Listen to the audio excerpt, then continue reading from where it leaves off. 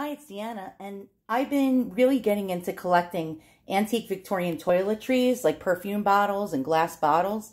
And this one is absolutely stunning. I don't know if you can see it. It's a zipper cut glass, and you see the little zippers cut. Let me try to zoom in on that. You see the little zippers cut into the edges of the glass? It gives it that look, that effect of like a zipper. And what's really, really cool about this is the top of the cap. Look at that, Cloisonne, I think they call that, Cloisonne.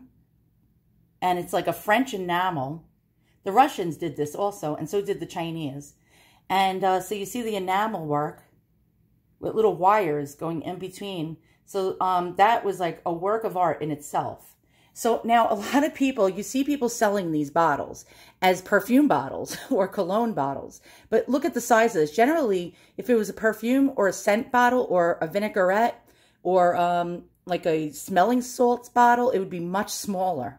And they did not make these type of bottles as cologne bottles in this size. So that's wrong. So if you see something this big like this being sold as a perfume bottle or a cologne bottle, that's incorrect. What this actually is, believe it or not, a toothbrush holder.